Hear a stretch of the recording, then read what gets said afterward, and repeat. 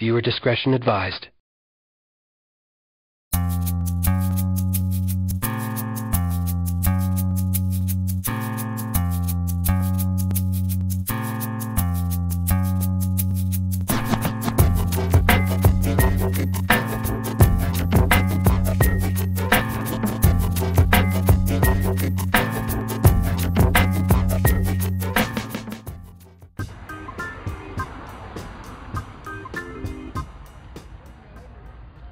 Meet Marc McGriff.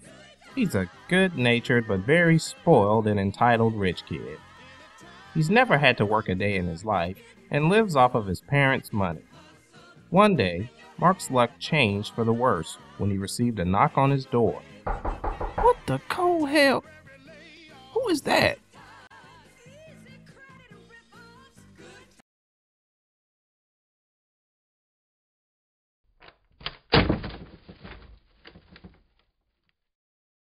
Okay, guys. So start with the ugly golems and then get the tacky-ass, naked, lady-shaped end tables. Don't drop anything, all right? Hey, hello? Can you please tell me what's going on? Yeah. Do you need help lifting that pissy-smelling couch, or you guys got it? What the fuck do you think you're doing? Hey, are you Marc? Yes? Then you need to hit up, Mr. Lawrence McGriff, if you want to know what's happening. This is Lawrence McGriff, Marc's father, an entrepreneurial tycoon. To understand what was going on, Marc gave his father a call. Dad? Hey, boy. Yeah, these guys just busted in my apartment and they taking my stuff. What's going on? Damn. I forgot to tell you. Fellas! You were supposed to remind me to call the boy and tell him we broke. Fellas! Where you at? Look, Marc, I don't know what to tell you. The money's all gone, and we can't take care of your leeching grown ass no more. So you're gonna have to man up and get by on your own. And before you ask, no, you can't come back here to live. I just don't have the room. He did have the room. How did you not know we were broke anyway? Don't you watch the news? Marc never watched the news. But the reports of his father's money woes were on all of the major news channels for weeks. The economy has yet another company floating in the crapper. And this time, it's McGriff Eastern Incorporated that's about to be flushed down the toilet. CEO Lawrence McGriff filed for bankruptcy for himself and the company saying, quote, "We broke as hell. Didn't I tell your dumbasses that the first time?" Up next, we interview a fat man in prison for choking his girlfriend while...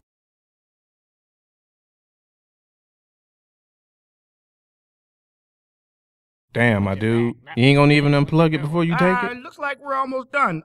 Oh, we're gonna need those clothes too, sir. My clothes? So what the hell am I supposed to wear? Now this is a big time downgrade. Cool, guys. Everything's Ain't gonna be nothing cream about this cheese. shit cool. Yeah, just one last thing we gotta take out of it. Hey man, you ain't got to be shoving me down. So, with nothing but the clothes on his back and his cell phone, Marc called the only person he could think of that could help him. His old childhood friend, Crazy.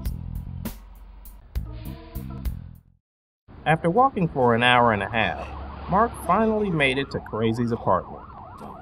That's all I need is a couple of dollars and a little crack. And I'll be back on my feet, baby. Come on, Miss Jenkins. I know you naked out there, so I'm not opening this door. Hey Crazy, it's me. My bad, man.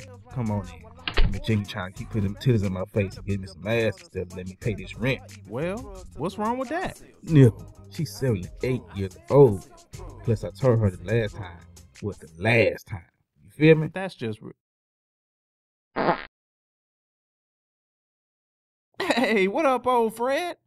I haven't seen you. Don't what up me, you darn lemon-looking Uncle Tom chocolate-covered white boy. You want to show back up now that your daddy is broke, huh? I see that your uncle hasn't changed. So your folks are dead as broke? Man, you should have seen it. Repo Man just came in and took everything. Just give this baby bitch nigga a handkerchief. They just took everything. Ring, ring, ring, ring, ring. Anyway, Can I crash here for a while till I figure things out? No problem, man. Hell no, you can't stay here. You useless shit. Get the fuck out. Damn, Fred, shut the hell up. You don't live here. Go back to Grandma's house. She gonna be mad. Past my goddamn curfew.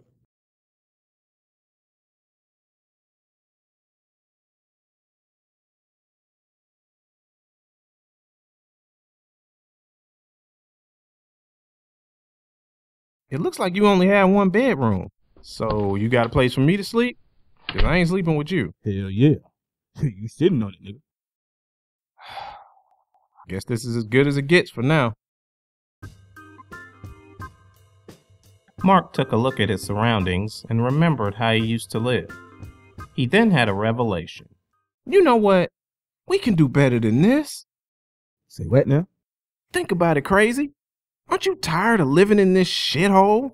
So you call my home a shithole on your first night here? I'm serious. And you serious? Craze, we can do better than this. Well, what you got in mind? Nothing yet, but I bet if we put some thought in, we could come up with some way for me to get rich again. You too. We could get that money and leave this hellhole. Keep fucking talking about my place, and you gonna be leaving this hellhole tonight, nigga. Come on, man. Help me out. Let me help you out. Shit. Why not, man? I got nothing to lose. Cool. I better get some sleep. It's been a long day. Thanks again, man. You don't know how much I really appreciate.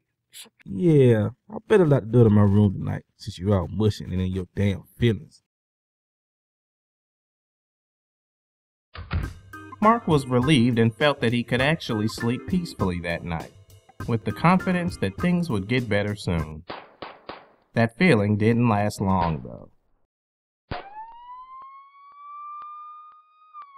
forgot what it was like to be in the hood. Stop fucking talking to yourself and go to sleep. You keeping me up. Call my house a shithole.